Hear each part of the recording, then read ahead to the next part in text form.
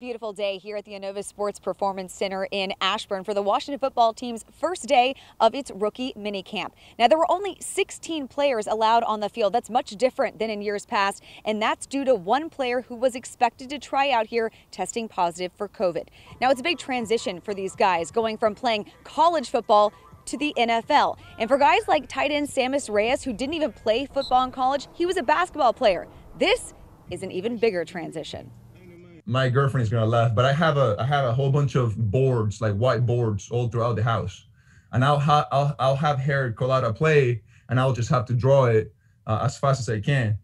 And I think that's what's helped me the most. And we also, we have a lot of books, so I'll put the books out and try and get lined up correctly. And of course, it's not the same as being out there in the field. So this morning, before we started practice, I went out in the field and I just tried to get a sense for where I have to line up. What place we're going to be running and things like that.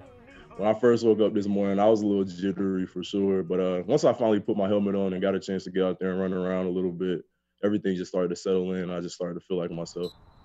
Now, this is our first chance at getting a look at these guys on this field, and it's the coach's first chance as well. Coach Ron Rivera saying that while first impressions are important, he understands it is day one, and he hopes that if these guys have any questions, they'll ask. He's an open book.